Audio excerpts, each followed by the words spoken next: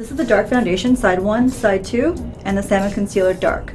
I'm taking the foundation brush and I'm going to actually go to the side 2, the darker side. And look, I'm going to put that in the T-zone area where we've always been taught to put the lighter color. I'm putting the darker color right here and on your forehead.